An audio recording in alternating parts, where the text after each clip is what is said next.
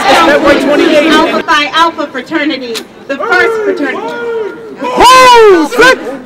And Alpha Kappa Alpha Sorority Incorporated. We also have the brothers of Kappa Alpha Psi. And Omega Psi Phi Fraternity Incorporated. As well as Delta Sigma Theta Sorority Incorporated. We also have I mentioned Phi Beta Sigma, Zeta Phi Beta Sorority Incorporated. And Iota Phi Theta Fraternity Incorporated. Which happened to have been founded at one of the 4 HBCUs in the state of Maryland. And so we appreciate them. And I also think I see it's an Alpha Nu Omega fraternity. And thank you so much for being here.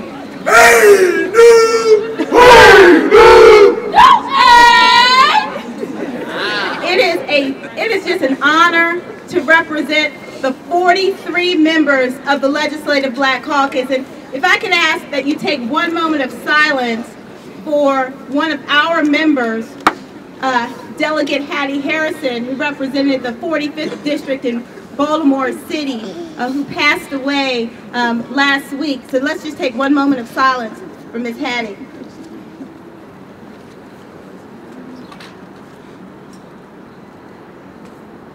Thank you. We're here tonight because we are asking for justice and equality for Maryland's 4 historically black colleges and universities. Now, this issue did not start with the O'Malley-Brown administration, but under the leadership of the O'Malley-Brown administration, it can end. We can bring parity and justice to our universities. We don't need a court of law to tell us to do the right thing. We have a history, we have documented history of the level of underfunding that our HBCUs received here in the state of Maryland, because Maryland, like many other southern states, had an unfortunate history of segregation, discrimination, marginalization of African Americans. And our institutions suffered as a result of that marginalization. And all we're asking for is parity. Does that mean that because the universities receive the same amount approximately that the other universities receive now, that that's good enough? Absolutely not. Because there is documented proof that over several decades, these HBCUs have been underfunded. And the cumulative effect of that underfunding has led to inferior facilities, smaller programs, decreased levels of full-time faculty on these campuses, as well as limited access to student financial aid.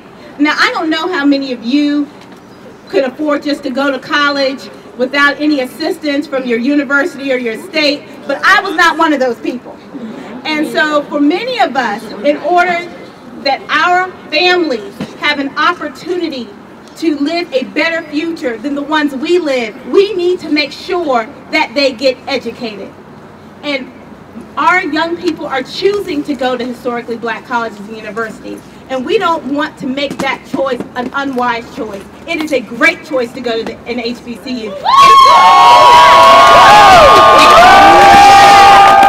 HBCUs graduate over 60% of the black engineers that receive degrees are receiving them from historically black colleges and universities, and those are the careers and jobs that will carry the state of Maryland into the future. Investment in the HBCUs is an investment in the future of Maryland.